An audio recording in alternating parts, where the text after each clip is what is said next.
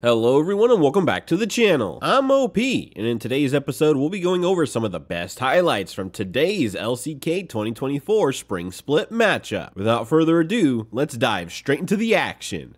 His most successful picks career-wise.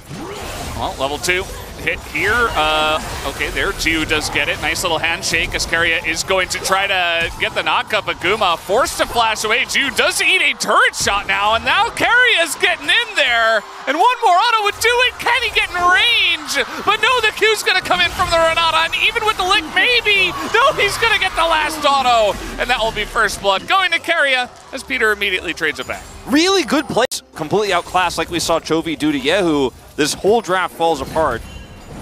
Zoner tries to stick around to get this ward, and in the 2v2, this should favor Faker and Owner, as now Calmy's eating a huge amount of damage himself, and Sylvie now has to flash away. Q lands from Owner, and that is just a straight up kill. Gets a little bit of help from Faker, and now Owner's coming back. He's angry, and he's not even looking. Calmy just dies and accepts his fate.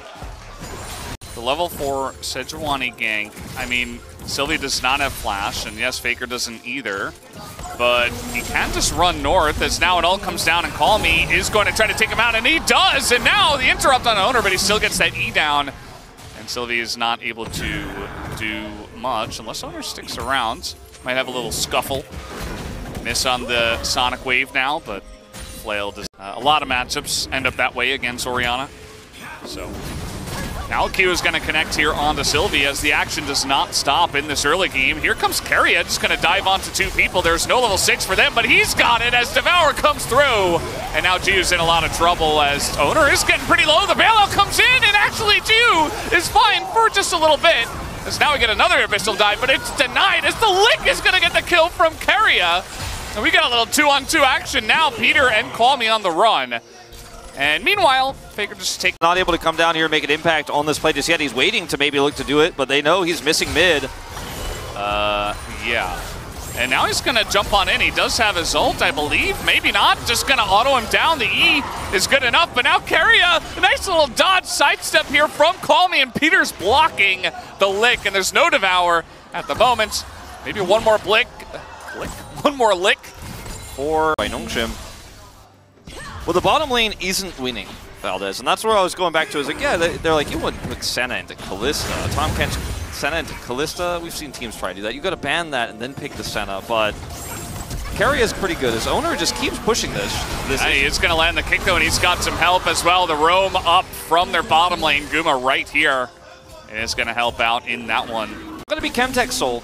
Neither Valdez. We have that confirmed early, so I think the action will just continue here. Calmy just got back to lane. And Sylvie just got his ult back, though. Might be able to punish Faker here, who does have his flash, but doesn't have anywhere really to run, and he's just going to run into the turret instead, and Sylvie will pick up the kill. Yeah, Faker looked really... You can't win this matchup, then Tristana just does not end up doing anything.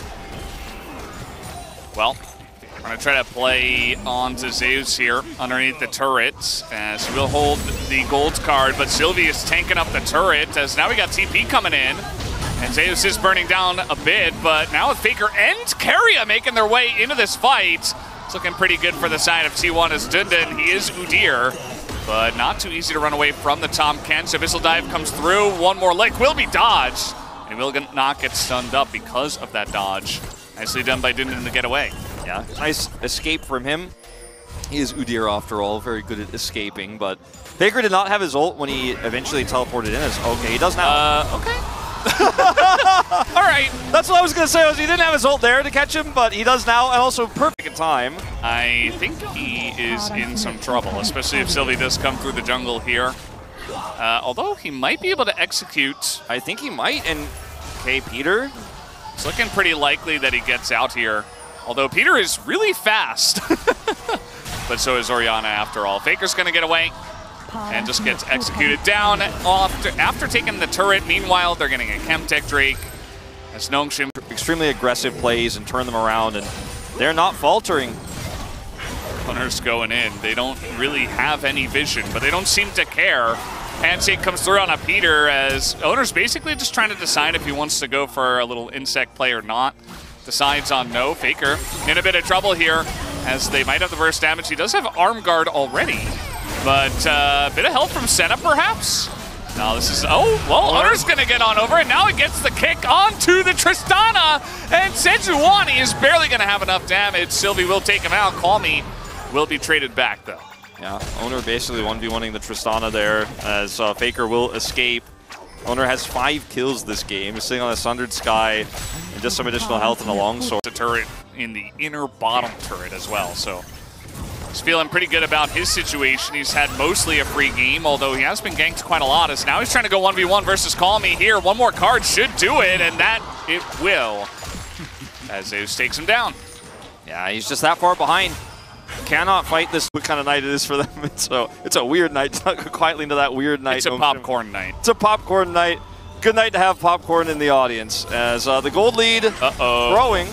Nice flash, at least, to get away from that one. But now we got TPs galore. Everybody's joining in this one. As, oh god, Call Me is tanking all of the damage. Really nice ult on the 2 of them, though. But the Devourer comes through onto Zeus. He will survive as they take out Call Me. And they will take out the Kalista as well. And immediately the fight is turned around. The Devourer coming in huge here. And T1, of course, with the very large wallets at the moment. Can they take out Zeus? The answer is no. And that is a clean ace for T1. Risk team fight there. 2-item Kalista. And Karya is a Omega tank at the moment. Like, he's got 2 armor items.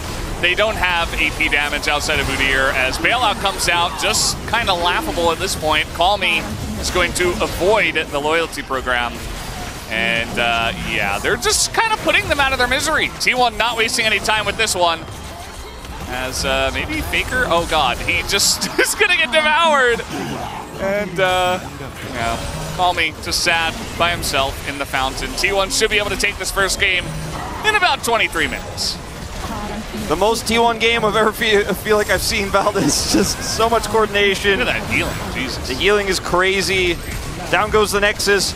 Every time you think you've got him, every time you think you found an angle, they're just better at rotating. These were some of the best highlights from today's LCK 2024 Spring Split matchup. Which moment was your favorite? Let me know in the comment section below. This is OP, and I'll see you tomorrow. Take care.